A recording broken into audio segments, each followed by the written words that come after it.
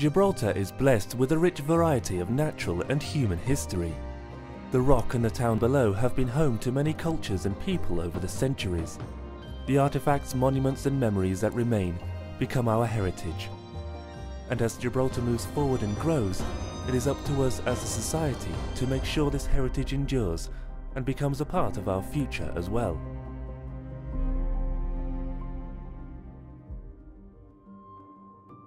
Gibraltar's role as a military fortress has made it an iconic symbol of strength and military might. Its dominant elevation over the straits has served as a way to control passage in and out of the Mediterranean. Maybe the most iconic of all are the Upper Ridge batteries, positioned at the very peak of the rock. Vital to Gibraltar's strategic importance, these guns were capable of firing at any ships approaching from the Med or the Atlantic, as well as covering the North African coast and being able to take a wide range of targets in the Spanish mainland. Decommissioned in the 1970s, these guns have been subject to extreme exposure to the elements. Now in a dilapidated state, Gibraltar Heritage Trust trustee Pete Jackson and a team of volunteers have taken the initiative to restore Lord Airey's battery to its former glory. We're now at Lord Airey's battery, which is a 9.2-inch gun, forms part of what was known as the Ridge batteries during World War II. So we have O'Hara's on the tip, Lord Airey's set back, and Breakneck beyond us, just a little further back within the MOD estate. But if you'd like to come down inside, we'll have a look at what state the gun's in underneath. So these rooms have been left for so long they're in a real state. And this room you can see was a workshops for the gun itself, so a gun room. That's what we call a shadow board. So that would have had the tools relevant to carrying out jobs within this area. I've managed to get it relatively clean enough for me to bring my tools down, put them out so we can actually work on this project. But there's several levels to the gun. I'll take you through into the next room where we can look at some of the equipment that needs restoration, and then we'll drop down into the magazine itself and have a look at what it was like in World War II. So into this room, which is where we're going to make air pressure for the gun. Where you see the red handles there, behind there should be 3 large cylinders which would generate the oxygen required, or the CO2, to assist the recoil system of the gun. The tanks are long gone, and someone, since the place has been open and left unattended, had actually opened the drain taps on the motors and ran the oil across the floor. So my current job is to get this clean. The lads that are assisting us, the Fortress of Gibraltar group, are the guys that are going to be carrying this out, supported by the Ministry for Heritage and the Gibraltar Heritage Trust, who are helping a bit with the funding and the backing to get this project up and running. It's definitely not an overnight job. You can see a lot to be done, and we just need to get it clean. If we can get it clean and get the start base, we can then take it forward and turn it into something that is fitting for people to come in and see, and safe for people to come in and see. So many years of neglect. See, all the paint is now flaking off, and this is something that very slowly we can get all this off and start to repatch and make good. And don't expect it to look like it did when soldiers were down here in 1943, but at least we can get it looking something like.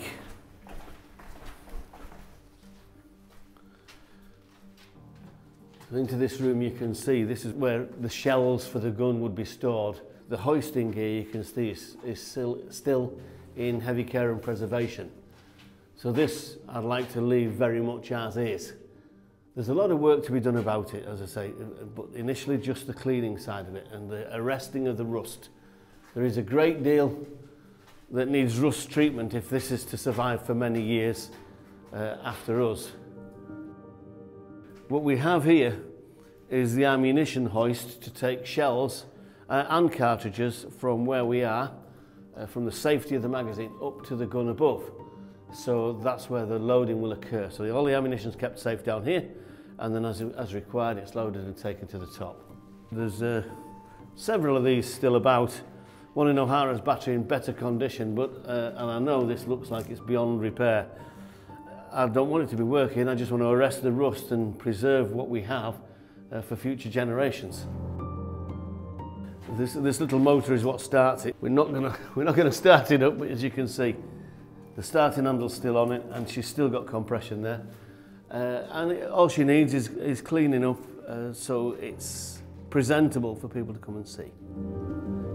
And you can see that we have the electric lights in that would have been World War II and before, but this magazine predates electric, so you'll find all these lighting areas where you can put a lantern in and close it in with glass behind it, so you don't get the flame in your magazine. And these are still in existence, which indicates to us this is pre-electric.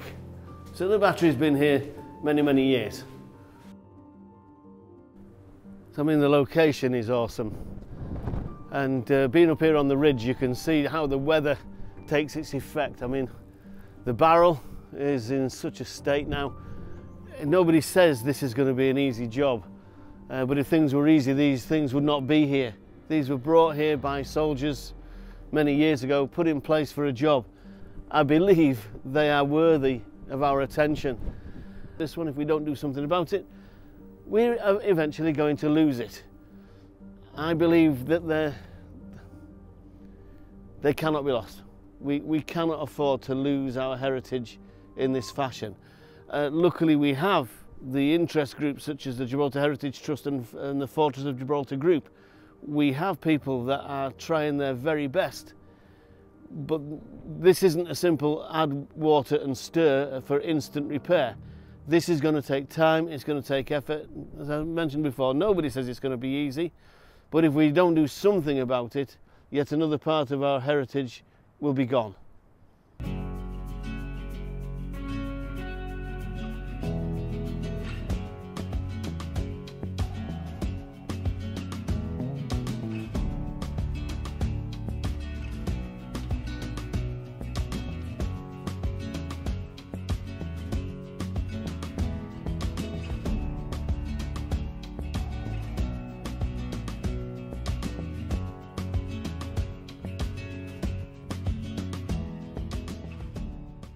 3 months on, we're moving on slowly. It's not happening overnight. We've got some good progress down in the ammunition rooms below, in that we've got the majority of the ammunition hoists stripped back, rust treated, painted. The walls, we've managed to get a coat of white paint on most of the ammo hoist room.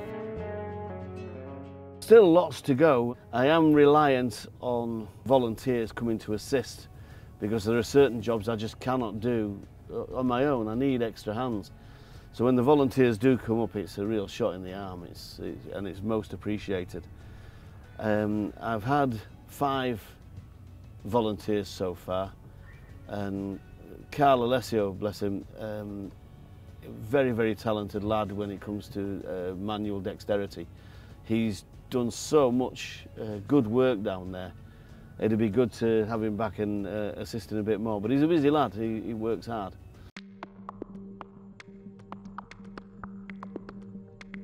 This starts back from when I was quite young. I used to like taking things to bits, restoring them, trying to make them new again. I come from a military background anyway. I've got my whole family at one point or the other been in the regiment or overseas regiment.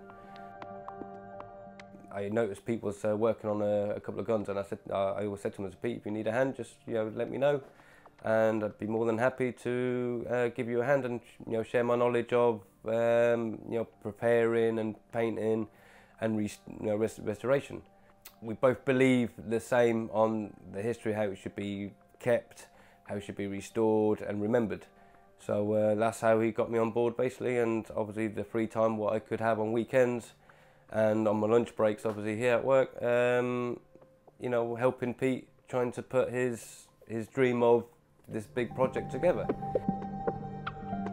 Cannons and heritage, it's the weather doesn't do it any good, and it's deteriorating pretty quick.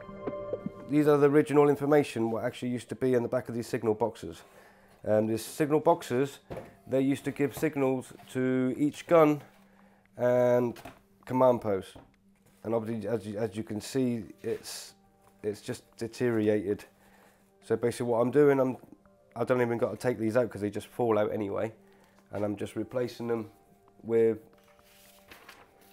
a photocopy which I cut out, and then once all this is cleaned, then it's just varnished in and then varnished over. So it gives that same glossy effect. With this one, you've still got all the original paint. This one, I've completely taken the paint off, so it's nice and smooth now, ready to paint. Completely stripped with the original plaque. What goes here? So this will be the last thing which I put on. These with the screws. How they made it back then, they don't make it now. So obviously once you start scraping all that paint off, all the layers and years of old paint, you start seeing all the details and the actual craftsmanship of that item. And obviously my job is to take all the paint off and bring that back to life, back to how it would have been 100 years ago when they actually installed the gun and the components in where they are now. I mean, obviously, as you can see with these, the amount of layers of paint, you lose a lot of the actual information, the date, the military arrow, which you actually lose. So the less paint you got on it, the more detail you actually see. So if you use good quality paints, then you can actually have a nice coat of paint and you can still see all the detail. And then I put a special metal primer, and then with the deep bronze green, which Pete Jackson sourced for me, which is the original paint. I give it 2 coats of paint, thin layers of paint, and then that is ready basically to go back onto the panel. This is what I'm doing now. So obviously I need to finish painting stenciling the writing here, and this is one. These are 2 which I need to be getting on with. As you can see, these are a lot heavier because they're actually iron. So because it's iron, all the rust is starting to come through, and we know with rust it starts becoming like puff pastry, and they just start breaking away. And once they're broke, you're never going to get them again, and it's a shame. It's a slow work because it's a preparation. You have to prepare everything, which that's what takes the time. Painting it doesn't take that long. The preparation is taking the paint off. As you can see, I've just painted it. Now the paint comes off. I get an hour lunch, so I spend an hour each day actually doing what I can. And most weekends, obviously, I have a family and all, which I have to keep happy, you know. So, which my family are quite good. They know my heart's really into it, and it's for a good cause. So that's why I don't mind putting the hours in most weekends and bank holidays, and well, when I can really. So I wish I had more time so I could be up there with Pete all the time. You know what I mean? That would be nice, because this is what I've always enjoyed doing, and this is, you know, what I will continue to do. I'm learning as I'm going along, because, you know, I never used to work on this gun, so I'm really enjoying it. It's really good, yeah. A lot of people just see the gun on top, but they don't see everything else what goes below. It was incredible. I mean, nowadays it's just a flick of a button. Back then it was proper heavy duty work, which I think a lot of people has forgot. And there's only a handful of people in Gibraltar left who was in Gibraltar Regiment at the time who actually used the 9.2-inch gun, and they know about it. So obviously talking to them, getting their history off of them, you're hearing it firsthand, and soon that'll be lost. Soon that'll be lost. That's why we need to protect what we have, and you know, record everything before it's too late.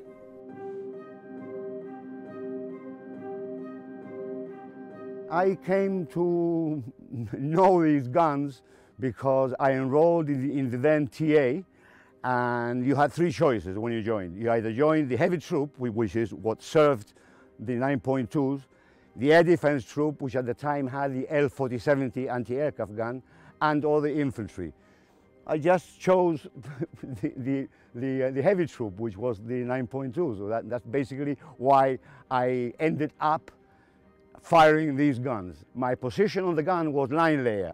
It's a beautiful position really, because you're the one who aims the gun via telescope onto the target and literally fires it, because At my feet had a pedal which activated a dynamo.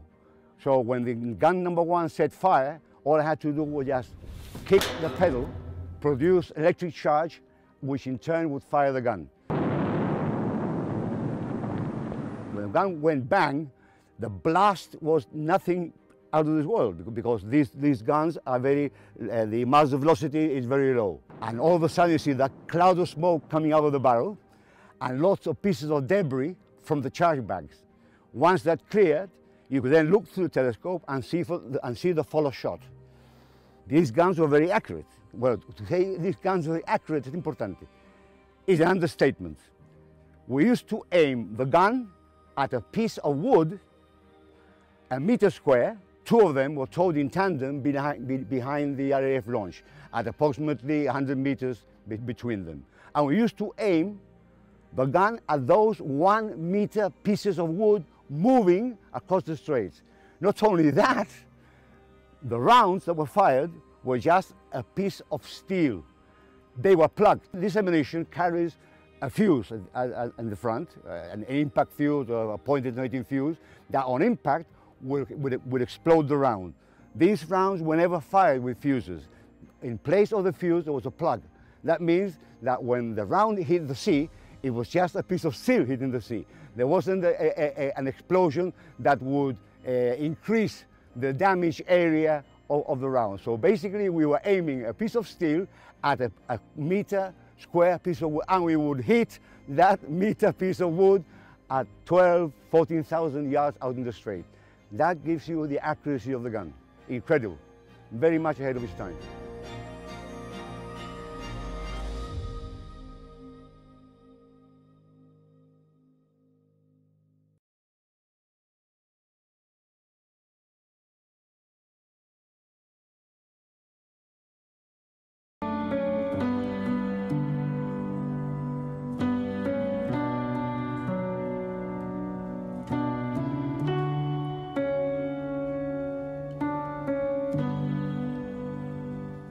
After all these years, although I've been here a couple of occasions, but what brings back memories is actually firing it. I mean, that was the apex of the whole operation, you know, training and then actually firing it.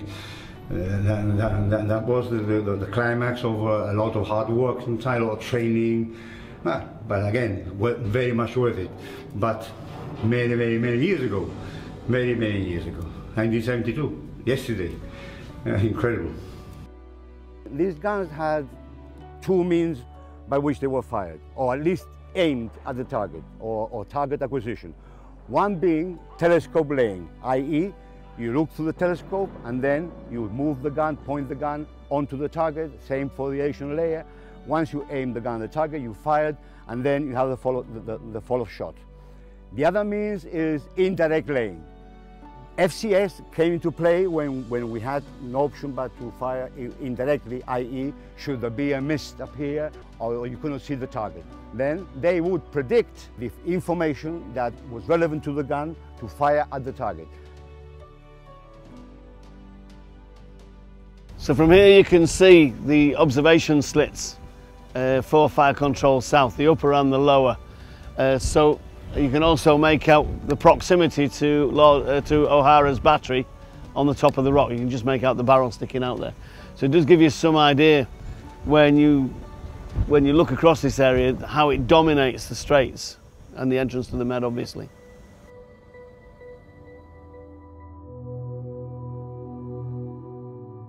So the entrance we've just walked down is one of 2 entrances to this site, originally dug out as a military magazine. As we come inside the wall behind me here, this is what we call a traverse. And a traverse stops the travel of explosion, basically. So if something goes off on the outside, it's not going to come and affect our magazine. This magazine that we're going to go into and see was converted into generating station some years after.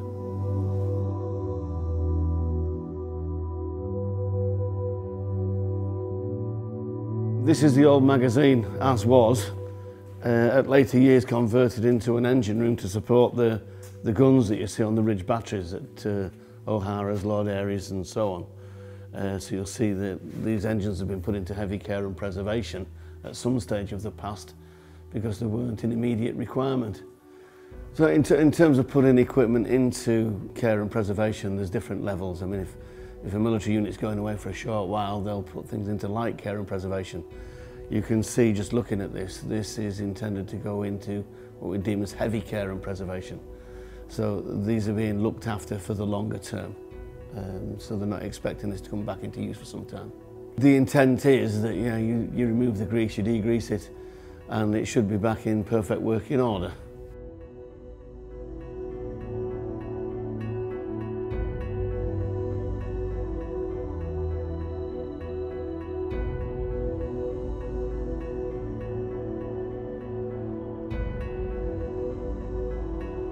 So I believe this Nissen hut is the last one of its type on the rock, of original type, in that there were some replicas put in through the 1970s to show what would have been.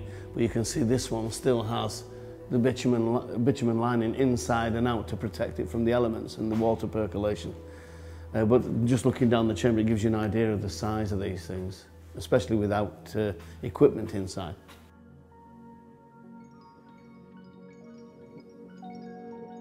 So coming into this back end of the whole complex at the higher level, we go into a series of offices and stores. But we are underground, so you can see the whole of the air filtration system that goes on to allow for clean air to be delivered into each of these stores. Without that, stores are going to rot or things are going to become unlivable. So we have to have that air forced in.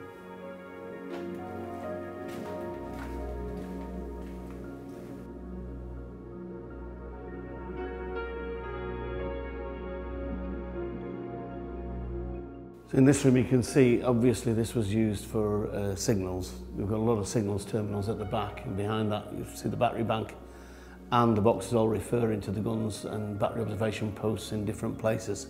The desks on this side are for signallers or telephone operators to operate from within.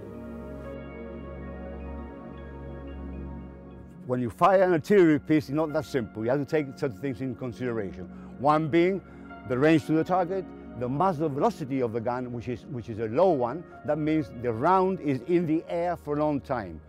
When the round is in the air, the earth doesn't stop. The earth keeps rotating. So you have what is called rot. You have to compensate, because if not, the round will not fall where it's meant to be. The barrel is rifled. So when the round reaches the barrel, it's turning clockwise. And gradually it turns to the right. That's called drift. That also has to be compensated. The weather conditions, the wind conditions, are because the round is in the air for a long time and low muzzle velocity, the wind would affect the follow shot. All that was put into the predictor, right? And the information that came out will be transferred to the gun. Again, they have a match pointer system whereby down in FCS, they would move certain levers and send up electronically the information that they would seem fit to hit the target. So we've now come into what's really the sharp end of the observation post for the guns. So this is the main battery observation post. We have two levels to it. This is the upper level. The lower level is very similar. Would have range finders within for pinging out to targets to give us distance to and from targets. So we can then translate that information back to the guns in terms of bearing and elevation required to bring accurate fire down on any target that we've acquired. This location's picked because the views across the straits here are so commanding and stunning. It's the perfect location.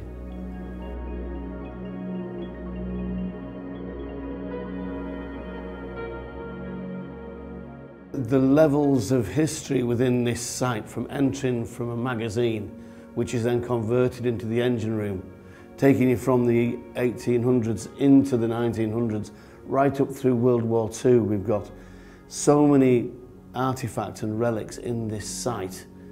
It's stunning. This does require to be saved.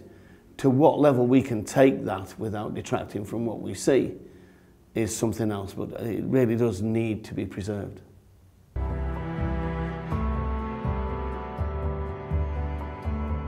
this 9.2 area, O'Hara's and Roderry's, are very much part of a heritage, not only regimental heritage, but Gibraltar heritage. Remember that this place was manned by Gibraltarians during the war and after the war.